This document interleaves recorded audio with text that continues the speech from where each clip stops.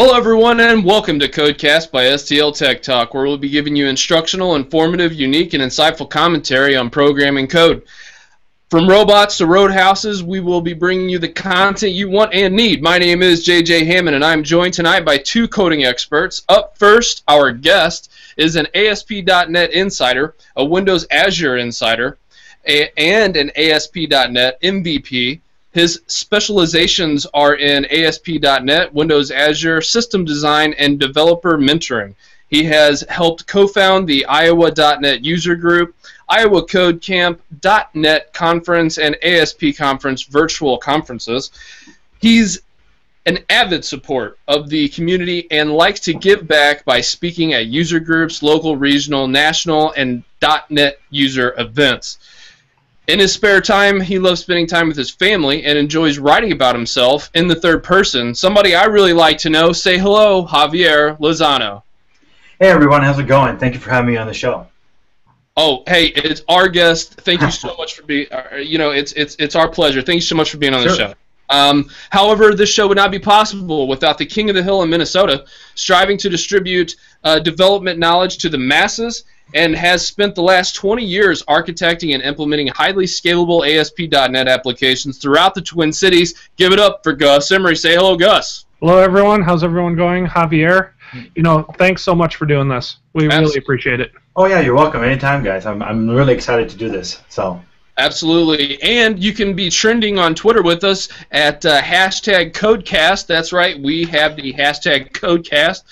On Facebook /STLTechTalk. Find us on Google+, kind of a barren wasteland, but some techies are in there. Subscribe to our YouTube channel. Subscribe to our iTunes, Stitcher, Windows Phone, TuneIn Radio, or the RSS feed directly from our website so you can listen to this thing. It's best to be watched on YouTube so you can really get that user experience. STL Tech Talk is an experience. Visit STLTechTalk.com to keep up with our tech news, podcasts, CodeCast, forums, and coming soon our how-to tutorials on gadgets and software applications. Also, we're going to be launching our sister site, STL Tech Chic, and with Aubrey Bates. She's a wonderful writer, and I'm so looking forward to having her content and bringing the women of tech into the limelight so that we can help cover that for the future. So without further ado, let's go ahead and get the show kicked off. So if you're watching us live, you can ask us questions via the chat room, and we'll do our best to answer those questions in a timely manner.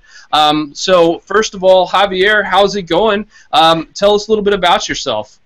Well, it's going pretty good. Like I said, my name is Javier Lozano. I actually am in Des Moines, Iowa. That's what I was pointing that way when we were talking about Gus. So I'm literally 3 miles south, not 3 miles, 3 hours south of Gus. So yeah, like I said, I am involved here in the community in Iowa. We helped co-started that in a user group. We're about 10 years into it, so that's been a lot of fun ride when we started this in 2004. Iowa Code Camp. I've spoken at a lot of regional conferences where before I was preparing for the cast, we were going through, hey, are you going to be at KCDC? Are you going to be, you were at Nebraska Code Camp. So myself and Gus, we're huge promoters of what's going on here in the developer community, and the more we do, the more addicting it becomes. So it's been a great fun time. Yeah, surround yourself with those awesome people, and you definitely seem like somebody who likes giving back to the community, and there's nothing that I love more than that. So from the community, thank you so much. Tell us a little bit about what got you into technology, kind of what's the history there, what gives you passion and drive to bring you to where you are today?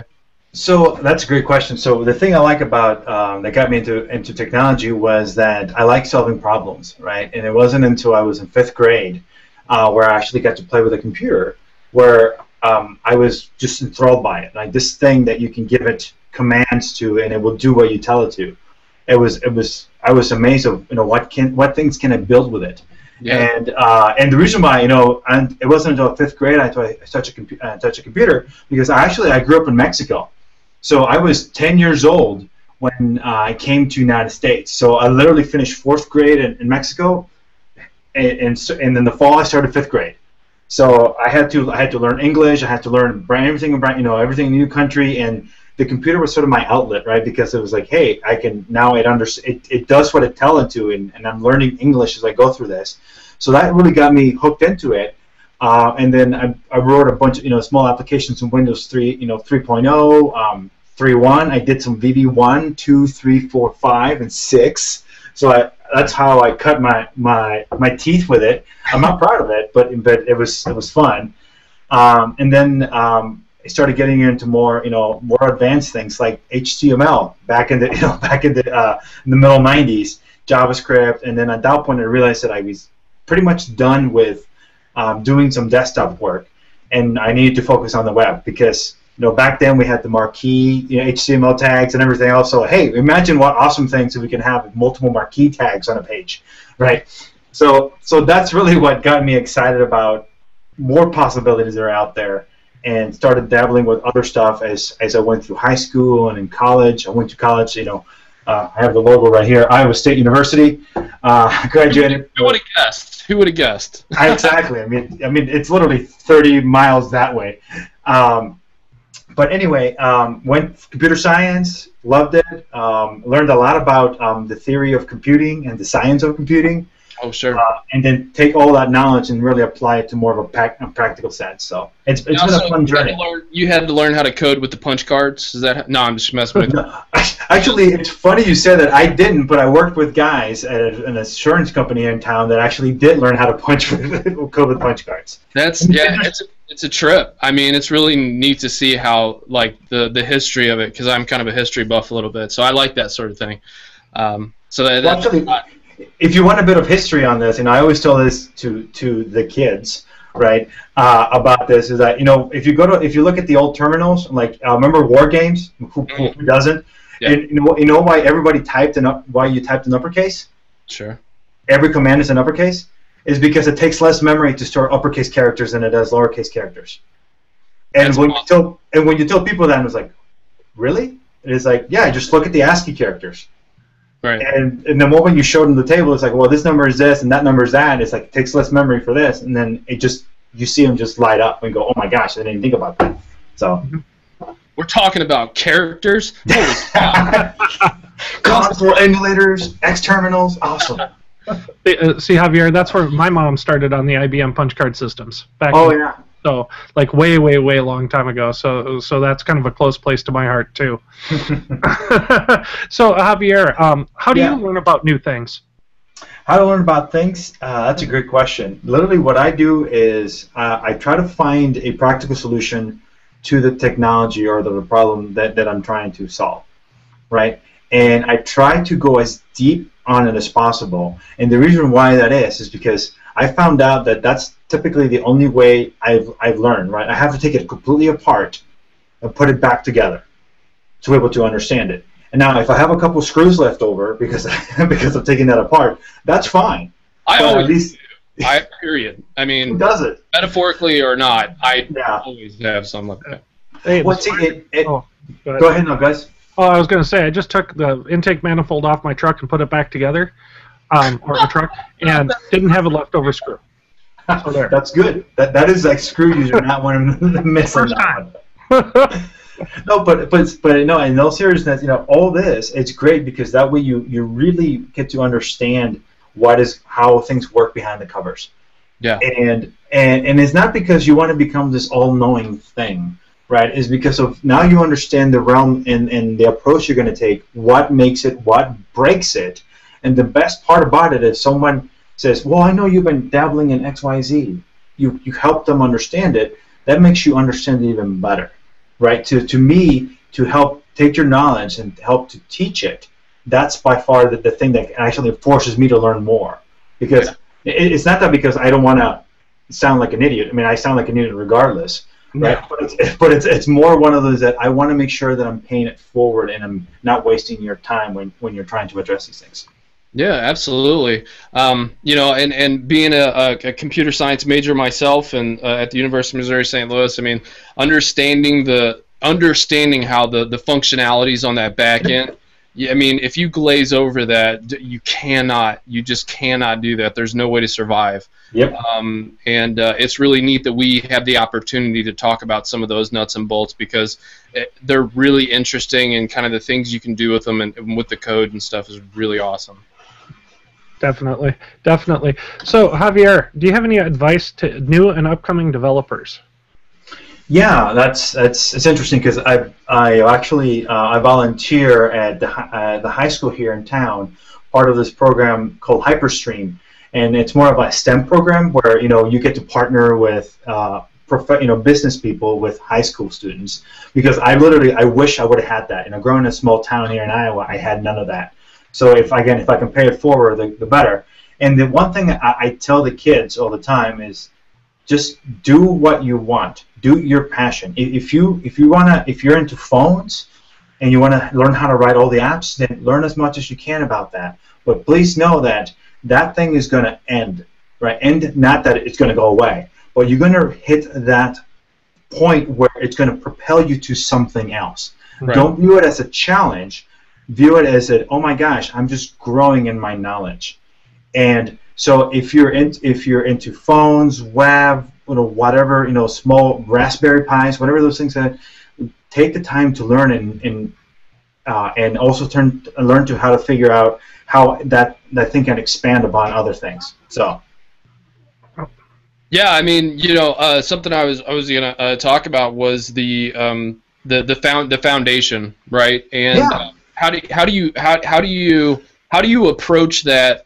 How do you teach people how to teach themselves, right? Because like some things are inherent, right? Like if you tell somebody, yep. A quadratic equation, whatever the case may be, is done. But some things that take just a minute, you don't want to discourage them, but at the same time you want them to kind of sit and twist their heads around to try to figure out how this thing works, and it's got to be organic, and once they develop that organic, response to, wanting to learn new languages, and like you said, when you were a kid, when you came to America, I mean, so computer programming is a language, so you had to learn that as a new language. So it's learning to be able to speak to what you want to do, right, and to do those commands. So that's huge, and an understanding that I'm glad that you're doing what you're doing in schools, because Lord knows that we need that in the United States for sure.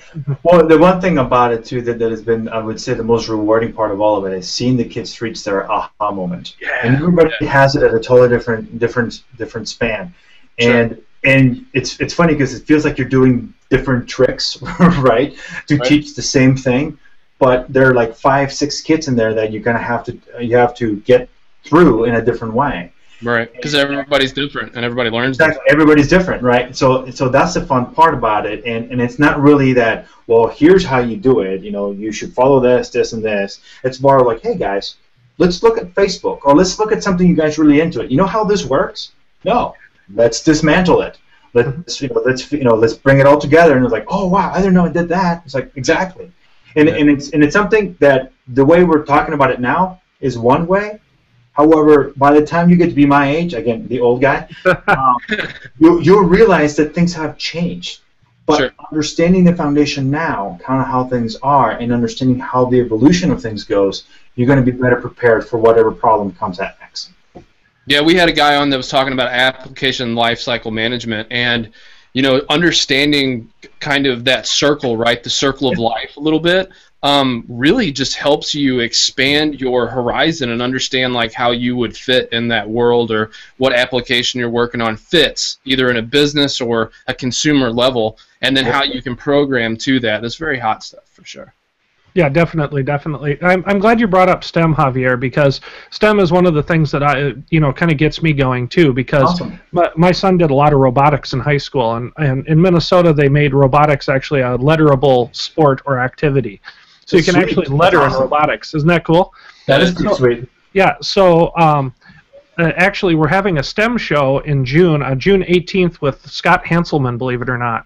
Awesome. So to our listeners and whoever happens to watch this, you may want to tune into that one, because we're going to talk, multiple different ways on how we can get kids interested in science and engineering and math, and actually and for that matter, women too, because the women in our field are growing and growing. But as JJ mentioned earlier, it's always nice to have more women in the field. I've actually had quite a few women that are great programmers, because they're very detail-oriented people by nature. So it's actually really good to have them around. See, and it's funny you say that because as of recent, there have been Twitter storms left and right. It seems like there's one happening right now. Who knows? Yeah. But the one thing that's most interesting about it is that this whole gender, right? We need more women and technology and so forth. I agree. I think we don't need more women in technology. I think we need more people who want to be in technology to be in technology. Good point. And the reason why I said it is, obviously I'm a minority, right? I came from Mexico to the United States, and I never viewed myself as like, wait a minute, I can't do this because I'm Mexican or Hispanic or whatever label that people want to give me. Yeah. I'm doing this because I want to do it, right? And I'm going to do the best that I can to go do it. Now, granted, I know that other people may run into different roadblocks than they are, but those are challenges that, to me, fueled me, right? And to being better and doing other things. So I think the conversation needs to shift for this group and this group. It's like no. Anybody who wants to be doing this should be empowered to do that. And like you said, Gessa, that's really what makes all this interesting and should keep people going. And one way of start that is by going through the STEM programs and getting to school and hook them while they're young. Get kind of perspective, and then bring it from then on. Yeah, exactly. And it's not necessarily just the women, as you said. It's everybody that's passionate about about technology, and it doesn't matter which form of technology. It could be development, it could be IT, it could be DevOps, it could be mechanical or electrical engineering, aerospace science. It doesn't matter. Just so that we have people to actually branch out and make a cool world in 20, 30 years, right? Correct. Yep. And showing people that it's passion, that it's something you can be passionate about, right? Like you're not going to have a secretary come into your high school and be like, okay, who's ready to file paperwork, or who's ready to get their notary so that they can sign off and stamp off on something, right? So seeing guys like you, seeing guys like me, seeing guys like Gus, or whatever the case may be, or women for that matter, whoever, going, hey, this is fun, this is cool, pay attention to this, I think is another step, because it's an unfortunate side effect of our connection with our pop culture and things of that nature, that attention spans drop off really fast. So if you can show people that it's exciting, and then that helps them get in the door too. Even people, excuse me, who are unfortunately the cause of the technological revolution.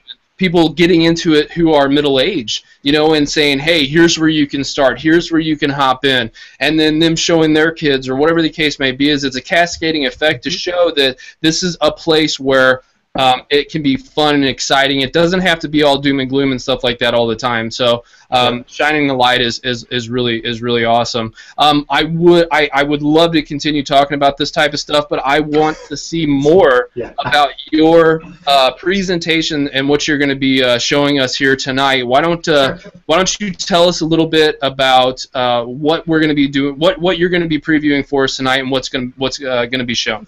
That's great. So one of the things I wanted to do here, and it's difficult, to do a demo or presentation, specifically in this conversation piece. So one of the things that I've been talking for the past year or so is obviously I always talked about ASP.NET. That's kind of my niche. It's my baby. Just because I've seen it growing up since it was this little into what it's grown up to be now. But anyway, the most important thing is that I wanted to kind of talk here is that as Microsoft is pushing all these new things out from the stack, from ASP.NET, WPF, whatever, then they have this other thing called Azure. It's like, how can I take my skill sets, right, that I have as an ASP.NET developer and leverage something like Azure and the cloud?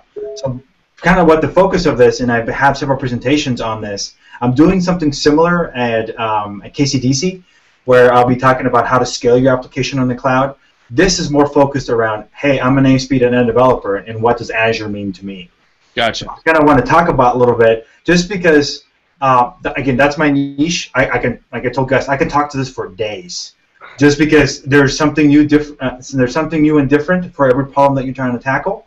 Yeah. And it's just a great conversation for people back and forth. And actually, I have a pretty cool demo that I think people will like, of kind of some of the stuff that I've built. So. Fantastic. So we want to let people know what it's going to be running on. Gus, why don't you let us know what we're going to be running this evening? Sure. So I'm guessing, Javier, you're running Visual Studio probably 2013, running the Azure stack, which, by the way, for anybody that has MSDN benefits and hasn't done it yet, you can turn on your Azure benefits, which give you $50, $100, or $150 a month of credit. The ultimate is $150, I know that. Looks like you're going to be using some WebMatrix and maybe Notepad a little bit. Does that sound about right, Javier? Yeah, that's about right. We're going to be using a little bit of everything, and I'll see if I can get to Notepad in a bit. But at this point, I had to throw that in there. You know, and the reason why I said Notepad is because that is the easiest thing to do. I mean, from the beginning, right? It's a text editor. There's really nothing behind it. So as you were saying that, I was actually starting up the VM because I'm actually doing all this on a Mac. So I'm on my Mac running Chrome, which is sinful because we're talking about Microsoft technologies, but this is the new Microsoft, so we're going to go with it. Yeah. And then I'm running a virtual machine where I just spun up Windows 8 and Visual Studio 2013 and all that jazz. But I'm actually not going to start there. You know, people usually begin from here's the code. Let's talk about the code, blah, blah, blah. Like, let's not worry about that. Let's actually start with something a little more exciting. So what I'm going to do here, if you don't mind, fellas, I'll switch to screen share, and I can select here what I'm going to be showing. So one of the things that everything good? You guys see my screen okay? Sweet. So one of the things I have here, I actually have a demo account where as part of being an Azure Insider, they say, hey, you know, here's some free Azure credit. So you can use for demos, you can use for testing, and typically that's what I use it for. I use it for kind of having cool applications in there to try out. And here, all the talks that I do around Azure, I keep in here. And there's different ones, different applications that I have.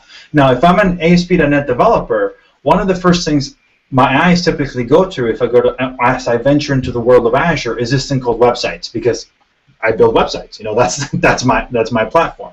But there's a bunch of other stuff out here that I can leverage as well.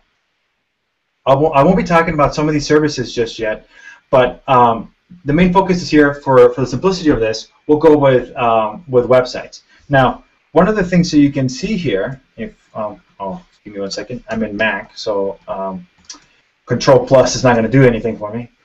So at this point, it's hard switching from Windows to Mac because you're like, oh, here's the shortcuts, and it's like, oh, wait a minute, I have to replace everything with an open command rather than a Windows key.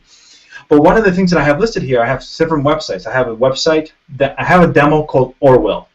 You know, from 1980, the classic Apple commercial, 1984. Everybody's watching the TV and everything else. Yeah. So, and the reason why I chose the name was because the whole purpose of this application, of this demo, as you can see, I have an Orwell Player, Orwell Manager, Orwell CDN, Orwell Hub, and Orwell API, is that I try to take all the different stacks, all the different frameworks that ASP.NET offers and build an application, a system around it. And the whole purpose of the system is literally to give you this. And it's not going to be fancy. So here's the Guardians of the Galaxy trailer. I see that, you know, JJ, that you have you're a Marvel fan, so that's good. And you see that it's just playing the trailer. The most interesting thing about this, though, is I'm going to switch here, and I'm going to stop sharing my my screen here. And you see me right now. You see my pretty face. I can now go in here and select The Winter Soldier, another good Marvel movie. So what I'm going to do here is I have my iPad, and I'm kind of zooming in, trying to make the best out of it. And you see where it says Player, Video Player, and it says Play Movie or Play Video? If I hit on it, and I won't do it just yet because I want it to switch to the screen share. Right? So there's the Guardians of the, I paused the movie. I'm going to hit play now. Maybe. Oh, there it is, Winter Soldier. So what I've demoed right now is that here's a real-time event application by me hitting play on this iPad on this totally separate application. I'm now controlling what you're viewing, what you should see, what you should think about. Again, Orwell from 1984. So the whole concept here is that this application and the way you go about building this is pretty straightforward. And you can take the skill sets that you had before and easily leverage them going forward. So if I look at the application, if I look at the main player, right, and I'm going to actually go here with this one, it's just pretty straightforward. If I go to kind of take a look at it, it's just configured as a .NET 4.5 application.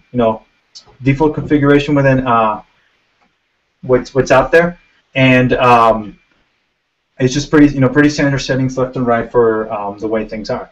So the way the code actually function is that if I were to come to the dashboard, give me 1 second, and look at the FTP, where did I click on that? Yes. And I forgot the username and password. That's the downside of all this, is that you keep forgetting what the username and password is.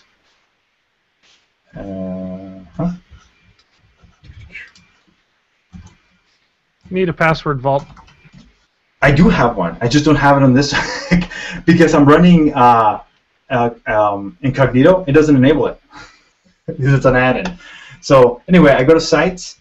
I go to site. I go to root, and this is just because again we're just browsing it, and literally it's nothing more than just a simple CSHTML file that has a bunch of just script files behind it, and the bin folder is really not much to it. Just standard libraries that you will install via NuGet. So this is literally a simple website that's running out in the cloud. But the interesting thing about this, if I go back to the listing of all these sites, is that this player is actually running in the West US data center. That's in Silicon Valley. That's where the movie clip stands. However, the thing that I punched on the iPad is running in the Washington, D.C. data center. Everything else that I have in here, this is Oral Manager, CDN, everything, it's running in North Central, which is in Chicago. So what I've done is I literally connected this application from coast to coast through Chicago. So what happens is that this application, where the video player sits, it sits out there. I issue a command going to a website in Washington, D.C., and seconds later it actually updates the video player for a website running in, again, in Silicon Valley. So again, it's not anything out of the ordinary. And I'll see if I can bring up Visual Studio in here. Very, very nice and slick, though, to kind of show how you can scale this. Yeah, and actually the best part about this, if you give me 1 second, I should have the code base here. Azure, yep, I do have it for Azure for ASP.NET. If you give me 1 second. Yeah, the thing about it too is that the way I approach this application, I approached it by developing the code. I need to do that regardless, right? It's just how you go about picking and choosing what you're going to do with the code that's different. So, small thing here, if everybody wants to see the code base, it's actually out on GitHub. So there's no secret to this. It's not like I'm keeping this to make money or anything else. It's actually, if I scroll down, hold on, sure. Where did you go? Unless it's private. Oh, there are too many. That's a good problem to have in GitHub, right? Too many. Where was it? You're contributing too much. I'm contributing too much, exactly. It's not here. ASP. I probably haven't published it yet, so yeah, I'm wrong about that. It's not out there yet. I'll push it out here after the show. Anyway, it will be out here. It's actually a repo that I had called Azure for ASP.NET. That all the code base exists. Anyway, one of the things that if you see the project here, here's all the different web applications that I have listed. So I have the client, I have the API, I have the CDN, the data manager, that just sit behind the scenes and just are ancillary, rather just kind of helper applications. Yeah, we lost your screen share, Javier. We're still on the Azure piece. Thing. All right, let me do that here. Start screen share, and there you go. Okay, you see visual. Okay, good. So that's the downs that are flipping back and forth. But if I go here, give me 1 second, and I'll just bring up Chrome inside in Visual Studio. And if I go to Azure Orwell Data Manager, actually I think that's what the URL is. It's Orwell Manager. Orwell Manager. That Azure websites.net. People will love this because this is a web forms application that I created by literally dragging and dropping. So the amount of code that I had for this is minimal. And what this allows me to do is allows me to say, hey, I need a new video. Give me the title. I go to YouTube, pull the key out from the URL. So if I go over here, let's go look at youtube.com. Let's look at Godzilla. Godzilla is a good movie, right? I'm waiting for it to see it. So Godzilla. We'll find it up. There's the official trailer. And I'm just going to take this, and I'm going to copy that. So you see it's autoplaying, all that fun stuff. I'll pause it. We'll go Godzilla, not Godzilla. Hit add, and now it's listed down here. Okay, pretty straightforward, not much to it. So if I actually come over to this Orwell and there's the Winter Soldier, I'm gonna go. I'm looking at my iPad right now and I'm refreshing that video player I showed earlier. So I can then go to Gojira, and actually let me hit refresh in here, just make sure it's there. I can hit play video. You can see that Godzilla is nope, it's still showing the old screen.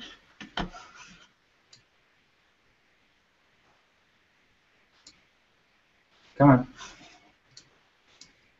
Mad props for giving us authenticity. There's the Godzilla there. Live demo. I mean, as live demo as with Google Hangouts can turn into. Oh, that's awesome. But again, the code base for that, if you look at the data manager, right? If now we see it running live, and I won't debug it in Visual Studio because I don't want to deal with the lag back and forth. I just kind of switch between the two. The data for the data manager, that new video where I click add, this is what it looks like. And it's still not refreshing, isn't it, the video? Screen sharing. Am I going too fast? You must be going too fast. Ninja-like. Alright, so there we go. There we go. Literally the code base is just pull the title, pull the key, set it by using a SQL data source, right? The same way we've been building, ASP.NET developers have been building applications for years. Bring it in here, the connection manager. I'm actually using SignalR to signal to people as like, hey, by the way, this happened behind the scenes. So if you really want to connect to that event, you can do so. There's an API behind the scenes that you don't even know. You don't even care that it's there. It's actually executing. Wait for the connection to happen. Send people. It's like, hey, we now have Godzilla, and then just stop it and just redirect back to the main page. So when I hit save or insert, it goes back to the main page, and that's all it does behind the scenes. And the way this, if you look at the web config and other pieces of this, they're just pretty straight applications. Here's how you run it locally. Here are the endpoints on how you run this on Orwell. We have an API. We have the hub. So the API is web API that I'm using behind the scenes to kind of connect the two things, and I have the hub that actually handles SignalR. If you see here, I do have a data hub that I'm connecting to and I'm sending stuff to. So if I go look at what that data hub looks like in this project, there's really not much to it. What this does, the data hub just says, which is I'm calling this method signal update. It just takes the name of the content, it takes the name of the title. It says, hey, here's who did it. And by the way, just log that this happened, that there's this new movie called Godzilla placed out there. That's all it does, and it just continues on with the next task. So it's sort of, again, sort of behind the scenes messaging or processing that happens for anybody to use. The API, I kind of mentioned before, I'm using Web API for this. If I look at this, the Web API code is very complex. By pulling data out of a database and shoving it down the pipe. So pull it out, select the titles that are there, create the model, dump it into a list, and return it. It's literally as simple as that. As I mentioned before, I'll switch here to maybe. Yeah, it's having issues with the multiple screens. It's fine. All of these are separate ASP.NET applications running on Azure, running things differently. As I showed the hub, since it's SignalR and it can use WebSockets behind the scenes. If you go to the Configure tab, I have, and I wait for the beautiful blue aura to finish up, you notice that I haven't turned on. So at this point, I'm not doing HTTP polling or anything behind the scenes. It's actually using the native sockets for communicating, enabled at the actually IIS level. So it's a pretty neat little demo that I try to cover in about an hour when I do my presentation. But it just shows you that literally at this point I'm just writing ASP.NET applications, deploying out in Azure, turning a couple things here and on. And granted, knowing what each of these buttons takes a while to understand, but it's just just playing around with it and getting to understand what you get out of it. So yeah, and this is like a quick kind of a quick look at what different ways you can communicate as far as across the web API and then handling the back end and then distributing the new information and tracking it. So yeah, it's very, very awesome stuff. And go ahead, sir. Oh, I was going to say, and to think of all the code we had to write to do WebSockets and the SignalR type stuff before, right? And now it's just there for us. Yeah, and then honestly, at this point, it's we have Azure, we have ASP.NET and everything. The interesting thing is not that; it's just to put it all together. It took me about 2 hours. All the different applications. I didn't have to worry about web servers. I didn't have to worry about X, Y. I just here's my vision. I can ship it. And so as we were talking about, it's like how do we get kids excited about what's going forward? This is the beginning of many awesome, great things that are going to come down the pipe, right? So I remember when I was, when we were growing up, and I was a fat Mexican kid living in rural Iowa, and I was like, you know what? I would love to stream video from the internet because I have the internet now, and I want to be able to watch a movie whenever it is. And I knew how it could be done. We just have a web server, and we have movies out there. And we just go to the web page and it just plays.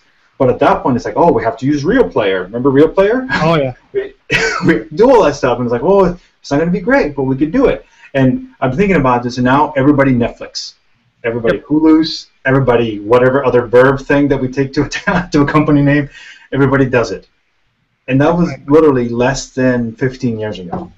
Yeah, no, you're exactly right. And that, one of the big powers of Azure, and I know you're not showing it here, yours is more easy configuration and deployment, right?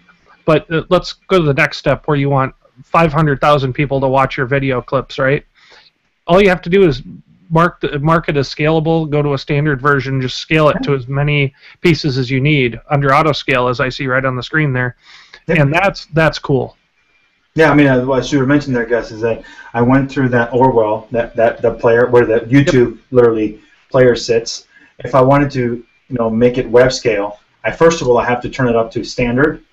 So at that point is when you go to standard, you're telling Azure, hey, by the way, I'm going to need a virtual machine. Give me a dedicated virtual machine. And then down here where it says capacity, well, how big do you want that virtual machine? 1 core, 2 core, 4 cores? Oh my. You can say, hey, I'll go with 1 small core. And by the way, I would like to have 10 of them. So that allows you to have 10 10 small one-core applications that are just sitting there handling the requests of the application behind the scenes. And as you can see here, there's scale by metric. If you're doing something CPU heavy and you're doing whatever that is, you can say, hey, by the way, I want you to scale between 1 to 3 instances or 1 and 6 instances, whatever that is, whenever I hit the CPU threshold of between 30 and, say, 60%. So the moment your CPU and your virtual machine is sitting there saying, getting all this load, is just going to go straight up. Or if you know that at a certain time, it says scheduled times, you know you're busy between 9 to 5 because you're running a business or you're doing whatever, then you can say, hey, set up a schedule between this hour and this hour, give me this many instances. So during business hours, give me all the horsepower I need. After business hours, just give me 1 or 2 instances because no one's going to be there. Yeah, I can see that totally for, business hours or during batch processing times, right? If you're going to ship batch processing up to something like this, scale it up for 2-3 hours at night when you know your batch processes are running, and then scale it right back down. You're paying pennies compared to buying a machine. Correct. Yeah, and that's the thing is that you could do this now with hardware. You have to buy servers or with virtual machines, you have to load balancers, you got to do a bunch of other stuff, and it works great. But the thing about it here too, Gus, is that we're just talking about one data center, right? We're talking about here's the data center in I think I said west, and we'll go. Yeah, I believe that one's west. Yeah, this one was west. So this is in the west data center. It's in Silicon Valley. Say if I actually come down here and I click on this little icon called Traffic Manager. Traffic Manager is a feature. It's a service that allows you to literally put endpoints or your application all over the world, and it's smart enough to actually load balance based on where you're at. So if I'm in Japan watching the Godzilla trailer, which is, I had to kind of pose it that way, I go to the Japan data center. I go to the Japan data center if my application is running there. I don't have to go all the way to Silicon Valley to get it. So and how simple it is I can say, hey, I'm going to do this as Orwell, right? Trafficmanager.net. I care about, there's three scenarios: performance, round robin, and failover. Performance is what I just described. It takes you to the closest region, the closest data center that's geographically near to you. Round robin is it's going to shoot you all wherever you tell it to, right? It's going to do 1, 2, 3, 4 next, 1, 2, 3, 4 next. Failover, it's meant what it is. It's like, go here. If it's not there, then flip it over to this other situation, this other spot. I'll go to performance. It will sit there and spin and create the Orwell profile. And at this point where it says endpoints, I can hit and I can say website. Oh, by the way, and this tells you the endpoints that are available. So see where it says North Central and U.S. and so forth. I could have the same Orwell-JP for Japan or Orwell-EU for Europe, whatever else, and I can just check it and hit OK. And depending where I'm at, this thing just automatically will work. So it's kind of neat the way that they have it.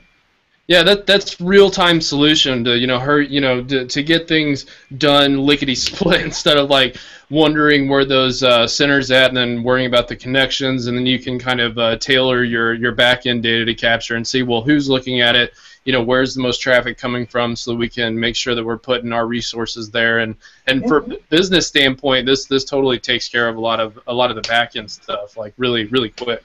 Yeah, I mean, I would love to know how they do Google Hangouts. Like I would like to see the man behind the curtain for this. Right. Right. I likened Skype the other day to Butters. If you're a South Park fan, you might like that. But yeah, it's I would like to also see that as well, to kind of what that looks like. Yeah, me too. Totally. But yeah, I mean, at this point, even and the thing about it too, if you don't know where to begin, you can start very simple by just going to going to your websites. Create new, quick create. We can call it, CodeCast demo, and put it in Chicago. And literally behind the scenes, just sitting there and creating that website for us. So he's done. Give it a second here. It's going to give us the URL down here. Come on. Where did you go? Come to me. Fighting on you, Javier. I know. It's scared. Actually, it's probably I'm just being lazy and I can just do this. At Azure websites.net.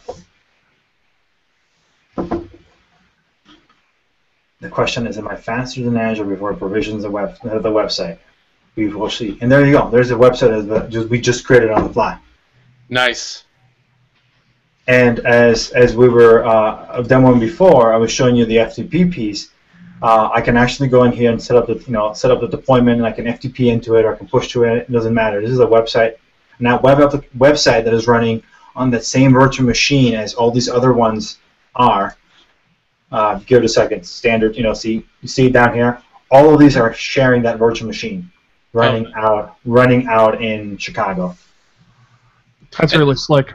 Yeah, and and looking at what you just did there, that's a better solution than, I mean, again, I often talk about scalability, like even with your knowledge as well as like your approach to things. You don't want to try to build a house on a dime, you know what I mean? And just try to throw up some, HTTP, just FTP server, whatever the case may be. You don't want to do anything.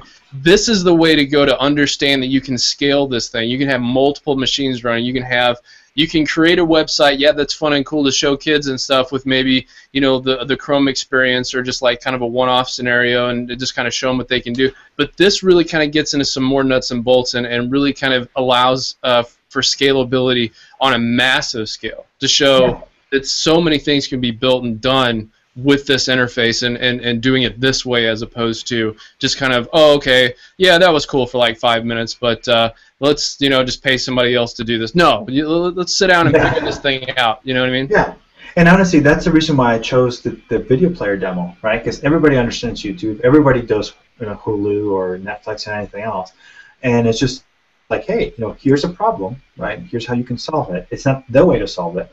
But the cool thing about it is that it helps you reach that aha moment sooner, because now you think you can relate to it, and hopefully if that relation happens, then you can dig into each individual silo that's out there for each application. So yeah, but I mean it's pretty straightforward. And actually the other demo that I have in here, if you guys can see here, and I'll touch it briefly. Like I said, I run a .NET user group. Well, I'm not just myself; a bunch of other guys here in Des Moines do. And I started a code camp and speaking, conferences. There's always giveaways at the end of the thing. We have the big grab bag. And how do we typically do it? Or have everybody number off, go to random.org, check. Everybody does it. You laugh because that's the process. So what we do here is that this is an application that is actually part of my SignalR talk, where when I talk about how this is built with SignalR, similar to the Orwell, where you actually register for the event. So it says, welcome Javier, blah, blah, blah, your email. And I actually have a URL called pick, and I'm not gonna do it here. I'm gonna do a new tab. I'm gonna paste that there. And the password is cleverly12345. And really what it does, it says pick winner, and it says we have a winner. So just pick something out of the box. But it tells you you're a winner. So what this allows us to do is that you can actually sit as an attendee of any user group, just go to your phone, log in here, type in your username, and I thought about adding GitHub and Facebook and whatever else login, type it in, you authenticate. I don't care about it. I just care about your name and your email so I can send you your license or whatever you win. And I'm just going to over here pick winners. Just hit next one, next one, next one, and you're going to get a little thing on your application that's going to say, hey, you're a winner. You're a winner. You're a winner. Or if you don't win, it actually says loser. So I figured that'd be fun. But it actually says, loser, loser. But it lets you know who actually won, and it's a heck of a lot easier. Oh yeah. Remembering a number or anything else. But again, it's just powered by Azure, ASP.NET, and it's something, again, solving a simple problem that everybody understands because we've all done it a different way. So Awesome. Well, that was really cool and kind of unique and insightful way to check out the Azure stack and how the backend web and all of that's done. That was really cool. I hope people can pick up on that, and we'll also have, once you have that on GitHub, we'll put that in our show notes, a link on our site, so when people go and watch this video, they can just scroll down and click on some of that and kind of play around with it and see what they can do with it. The next thing I kind of wanted to talk to you about, and maybe we'll just make this kind of quick and short, was distributable across, like a because you're using the web to do it, because you're using this in a browser, you can kind of scale it to mobile devices as well as your traditional PCs and your like a tablet or whatever the case may be. So that, again, that's when I talk about scalability. That's a really nice selling point for this particular ASP, Azure, all that stuff. Yep. No, you're right. At this point is you're solving a problem. Yes. You're targeting your audience, and it doesn't mean it could be Node, it could be Rails, it could be whatever you want. Yeah, exactly. It's how do you target and what are you trying to accomplish? Totally. You're up, Gus. All right. Well, Javier, since we've gotten through the demo, is there anything else you wanted to show real quick before we had a couple more questions for you? Not at all. This is just kind of wanted to kind of browse through some of it and to talk about it. I didn't get to Notepad. I'm sad. Oh, that's okay. But since we were having lag and back and forth issues with the desktop, I didn't want to just pause and redo that again. So we'll do that some other time. Okay, that makes sense. Go ahead and pop back to your camera if you can. Yeah. Will do, sir. So I have a huge question for you. I mean, this is huge for us developers and technology people, but what do you do away from the keyboard? I spend time with my family. As you can see, my son is back there. So say hi, Dominic. Hi. Yeah, I'll be out there in a bit. Go and shut the door, buddy. I was just trying to be in the background, and you pulled me in.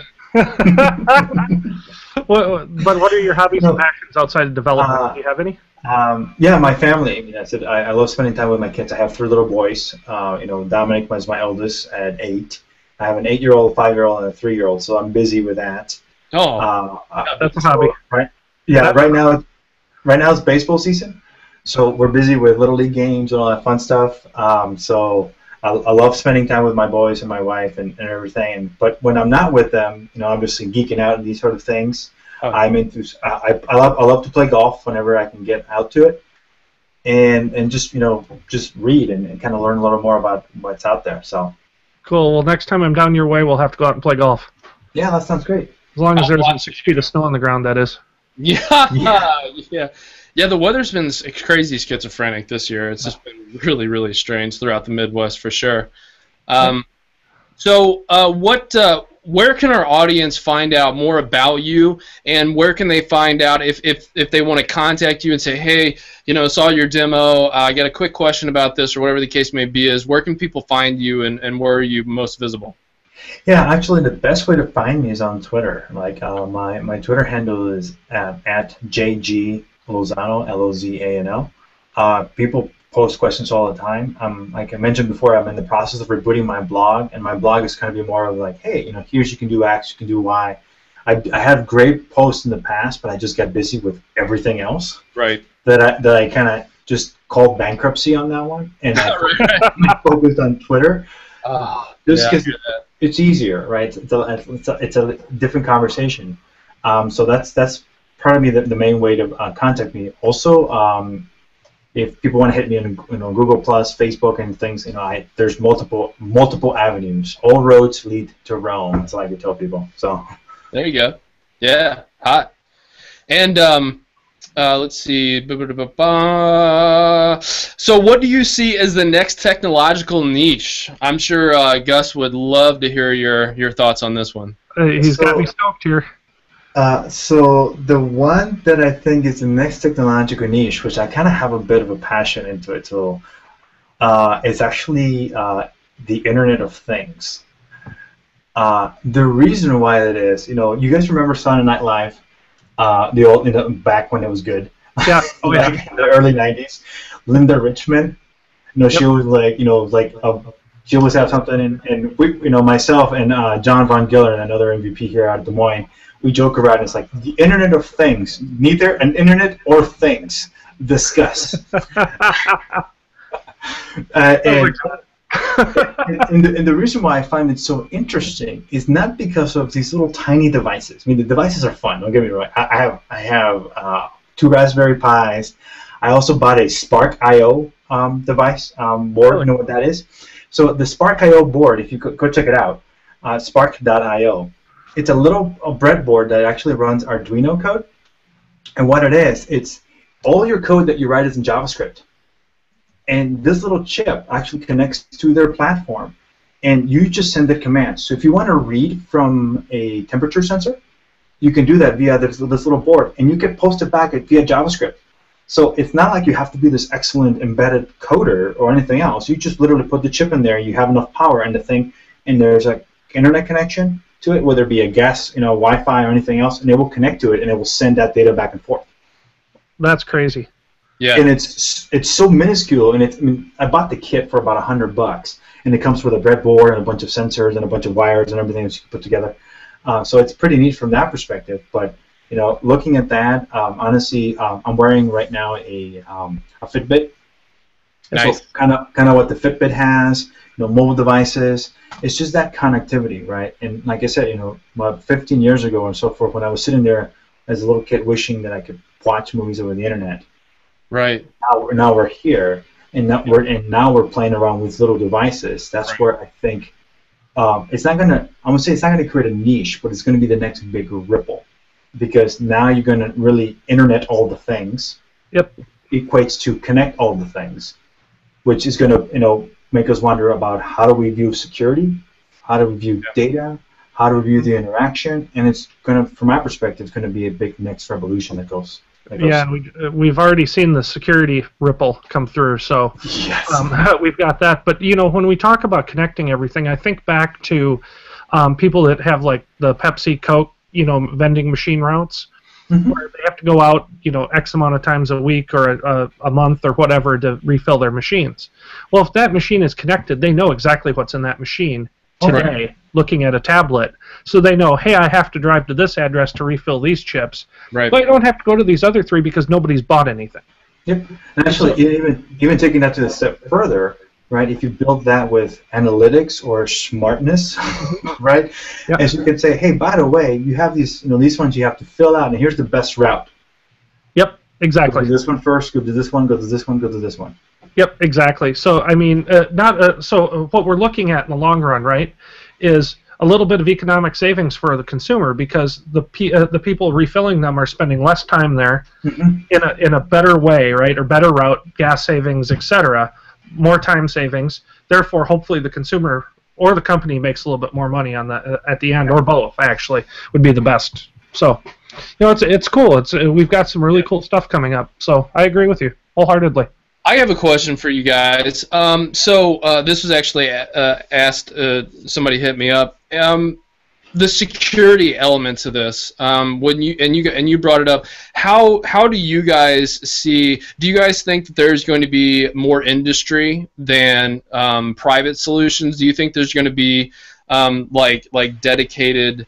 Do you think there's going to be like a class of engineers that all they do is just security and data encryption and unencrypting things and being able to communicate, or do you think it's still going to be kind of a free for all like it is right now? And the reason why I say it like that is because we are moving forward with the connected the web of things and different the Internet of Things rather, and how we approach that and how we handle that back-end data with keeping privacy, because that is kind of a big concern for I know small business and big business, is that how do we protect not only ourselves but our customers and our people that trust us with that information. So where do you guys fall on that? Like what would be a solution? Well, I think we actually already have that. We already have people that are specialized. The problem is the one statement you said, the Internet of Things. That's a completely new technology and a completely new platform. So we're going to have to spawn some of our current people, as Javier mentioned earlier in the show. They're going to have to learn something new and morph into this new person, right? With the new knowledge and the new technology. And I'll let Javier finish up on that. No, you're right. And honestly, it's, I always like to use the analogy of doctors in medicine, right? So if you look at the beginning with doctors first came out, they were generalists, they were judge, jury, and executioners, right? They were the dreads of medicine out there. And as the field and the art, right, this field, what's art and science at the same time, started to evolve. Everybody, we had cardiologists, we had oncologists, gastroenterologists, and so forth that went through. But we still have general doctors, right? That you go through it, and you go through, and it's like, you know what? We think it's this. Let me forward you on. So I think that pattern has happened across a bunch of different other industries and other different disciplines. So yeah, that's awesome. Yeah, I mean that is a good way to explain to somebody for sure. Yeah, I think we're just in the cusp. We're very new into this. Like we're talking about punch cards and everything else, and earlier in the show, and I think that's where we're eventually be evolved. And again, it is the knowledge, not of what you learn in computer science. I went to computer science and I learned zero about programming. Right. I learned a ton about proofs. Yeah, theorems and proofs. Yeah, I could spout those off all day. Could I do something? Probably not. No. Exactly.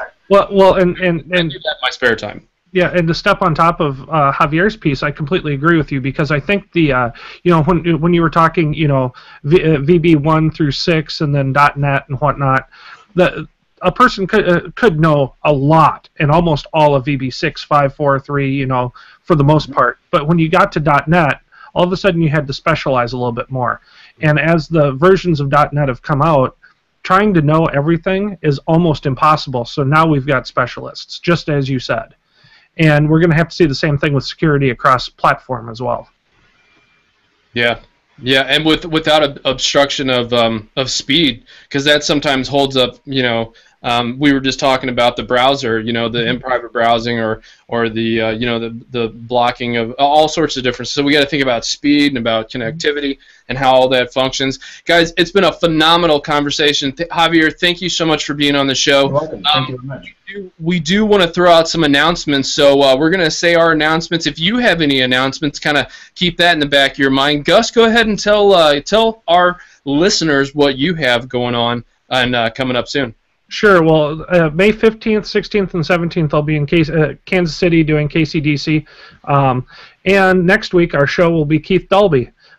Keith is a person out of Iowa as well, except he's out of Cedar Rapids, just a little bit east of you. But he's an Iowa Stater, too. Yes, he is an Iowa Stater as well.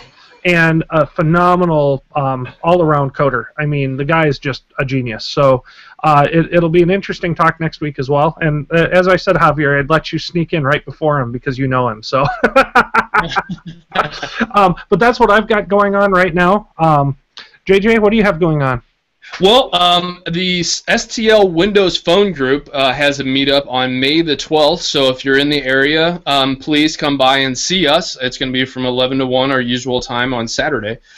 Join our Facebook group. It's a STL Windows Phone Group. If you're not even interested in the Windows Phone, if you just want to join a cool group, come join us. It's awesome. We just hang out and we talk about everything Windows Phone and technological related, and there's not a whole bunch of us, but the ones that are there are the quality of people that you want to surround yourselves with. So please join the group, and it'll be fun to talk about that conversation. But the really big announcement that I want to talk about is Microsoft is supporting the National Small Business Week, the week of KCDC. So while Gus and Kevin, our editor-in-chief of the site, are going to be out in Kansas City, me and our new member of the team, Alejandro Ramirez, are going to be in the Microsoft store pretty much covering the small business aspect of what Microsoft can do for small business. There's going to be giveaways, there's going to be prizes, there's going to be all sorts of different things that we're going to be